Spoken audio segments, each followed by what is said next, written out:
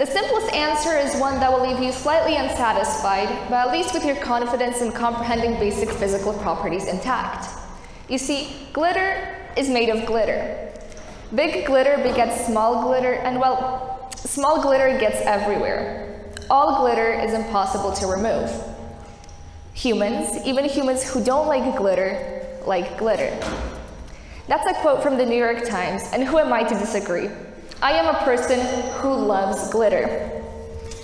I come from a long family of magpies, women who take their foraging instincts very seriously when it comes to shiny objects. You see, my grandmother is a religious attender of stone and mineral markets, and since I was 6, she would ask me what I wanted for her to buy me as a souvenir. And each time, unwaveringly, I replied with the same, a crystal animal figurine. And so over the years, as she went to each and every mineral market, I would get a stone animal. And over time, I have developed a small but impressive collection of crystal camels, dogs, and tortoises. As to my mother, my mom is much less of a hoarder. However, she does believe that a good pair of golden earrings should go with every outfit, and she effectively implements it in her life. As to my sister and I, well, I mentioned myself earlier, so I'll focus on my sister here. You see, when my sister was 6, so the perfect age for mischief and limited internet access, she decided it would be a perfect idea to emulate the popular unicorn hairstyle that was popular at the time. You see, women would divide their hair into 2 braids or buns and then put glitter hairspray in the middle to give it that shiny unicorn feel. And so my sister, with her impressionable young mind and a can of glitter we had just bought for a school project, decided it would be the perfect idea to dump all of its shimmery contents onto her hair. The glitter that she dumped that day, which was probably the most exhilarating day of her 6-year-old life, was the same glitter my mom had to wash out of her hair for the next 3 months, and it's the same glitter, the specks of which continue to be stuck to our wooden floor staircase to this day, 7 years later. And you see just how the glitter that stuck to our staircase continues to live there forever and probably till we sell the house. The humanity and shiny objects have been intertwined for centuries. More specifically, shiny objects have been around with humanity for around 5,000 years, which on a geological timescale is a relatively short period. When we first think of shiny objects, one of the first things we think of are diamonds. After all, diamonds are a girl's best friend. Diamonds have been relatively recently with us, as the first mention of diamonds comes from a Sanskrit text dated around 300 years before Christ from a northern Indian dynasty minister. However, it wasn't until the 13th century that diamonds came to Europe and became popularized here. However, as the rest of Europe relished in their newly found shiny rocks, King Louis IX of France decided to cut the fun short right there by proclaiming a royal decree that prohibited anyone else from himself, the king, from wearing diamonds. One of the most popular uses for diamonds nowadays are diamond engagement rings. And for that we can thank Archduke Maximilian of Austria, who in 1477 commissioned the very first diamond ring for his betrothed, Mary of Burgundy. However, diamonds aren't the only shiny things humanity has loved, and aren't even the first. For centuries, humans have loved a different shiny object, the pearl. Pearls have been with us for around 5,000 years. There have been popular status symbols in ancient Rome and Greece, as well as China, and around 4,000 years ago have still been given to Chinese royalty as symbols of ultimate respect. However, again, just like with diamonds, by the time Julius Caesar came to rule the Roman Empire, he had decided it would be best to limit the number of people who can wear pearls. And so he prohibited anyone, rather than the aristocracy, from wearing pearls. One of the most popular stories centering pearls is the story of Queen Cleopatra. When Queen Cleopatra came to rule Egypt, she decided to put a bet with her lover, Mark Antony of Rome. For that bet, she was supposed to hold the most expensive banquet of all times. And so the night of the banquet, when Mark Antony came and looked around the table, she decided to prove once and for all the expenses and riches that she possessed. And so she took off her pearl earring that was considered to be the most expensive pearl in all of history, and dropped it in a glass of vinegar. As the pearl was completely dissolved in the glass of vinegar, she picked it up and drank it, winning the bet against her lover. She then proceeded to give the other pearl to her lover, who refused to drink the pearl and admitted she had won. Seeing for how long shiny objects have been part of humanity's history, it is natural that we have decided to come up with stories that center around them. And hence, we come to the myth of Peter Minuit. Peter Minuit was a Dutch colony governor, and so when he came to the new land in 1626, he brought with him a treasure chest full of glass beads. These glass beads were what he used to buy the island of Manhattan. While historians debate whether glass beads were actually used in the purchase, the story of Peter Minuit buying Manhattan for a mere $24 of glass beads has been repeated throughout history and still remains what he is known for today. However, as much as we see humanity loving shiny objects, the question still stands: why is it that we love them so much? You see, the characteristic of shininess is one that is rarely found in nature.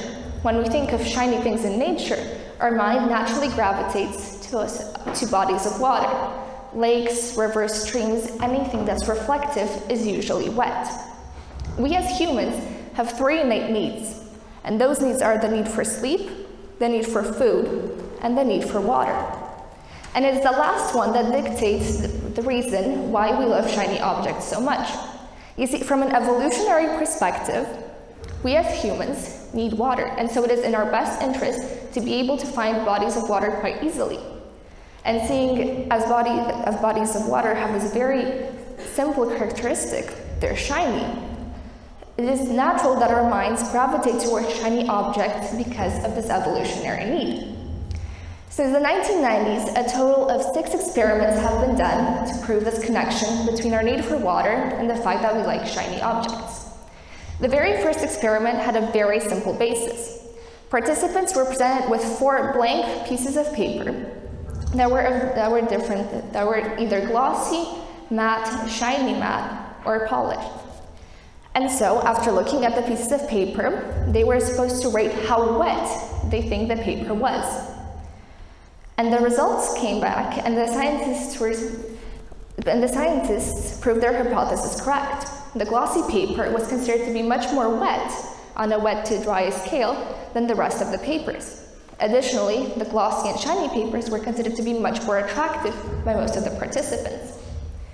This experiment was done once again.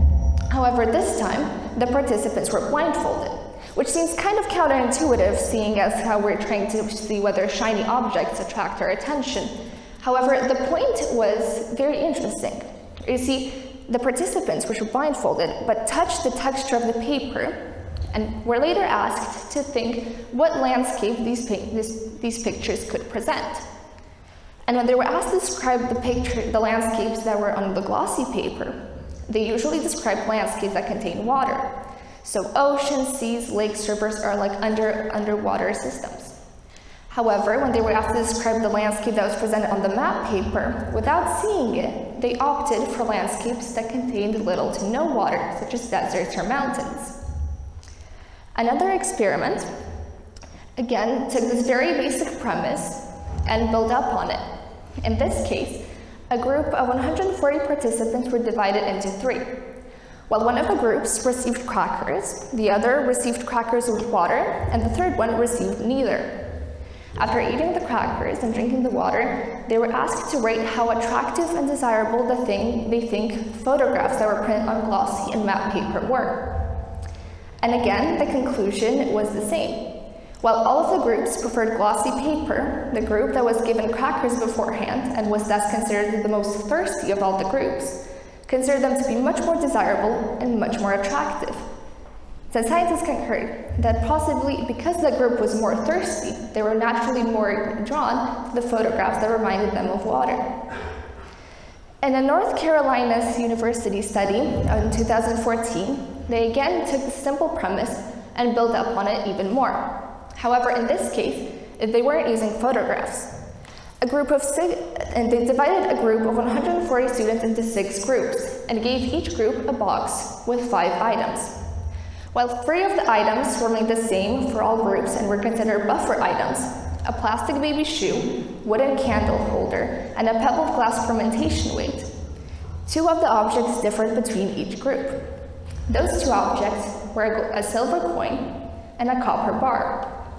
While one of the groups received a shiny silver coin in its very new minted state and a shiny copper bar, the others received a mix of either a slightly tarnished copper bar that was brushed, so it's kind of silky, smooth, slightly shiny, but still tarnished, or a fully tarnished copper bar, and additionally either a shiny minted coin or a fully tarnished one.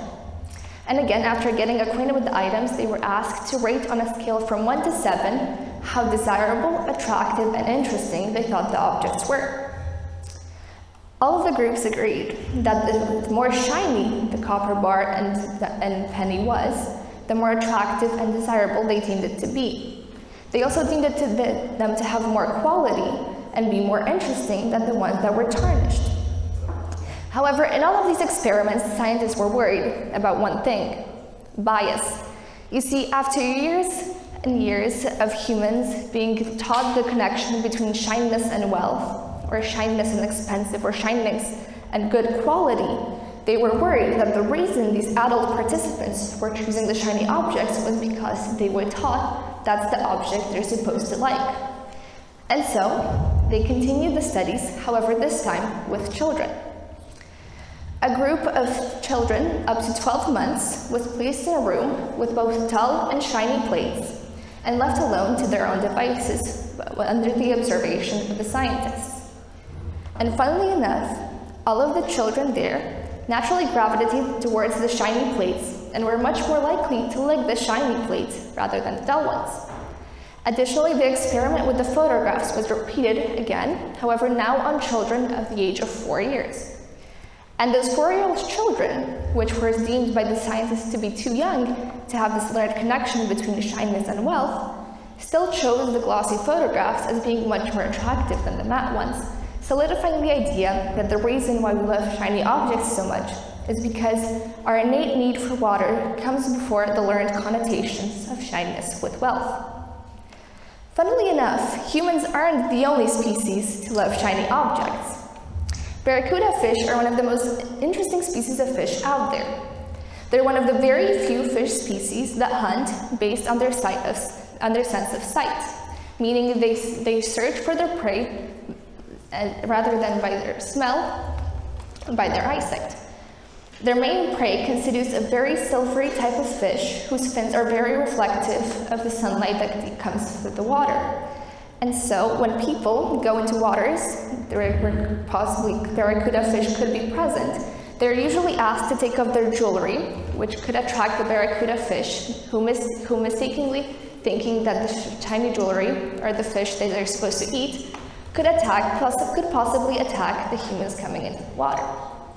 On the contrary, magpies, which like I said earlier, I come from a long family of magpies, have been scientifically disproven to love shiny objects. You see, most of the evidence that magpies like shiny items has been mostly anecdotal. However, when Oxford ran experiments where they gave magpies a shiny and dull item, the magpies were much more likely to pick up the dull item rather than the shiny one. And even if they did pick up the shiny one, they would usually drop it relatively quickly. You see, that is because, again, instinctive needs comes first. And the magpies were worried that if they would take the shiny objects to their nest, that would attract additional attention, additional unwanted attention that could result in potential danger for themselves and their young. And that is why they opted for the dull items.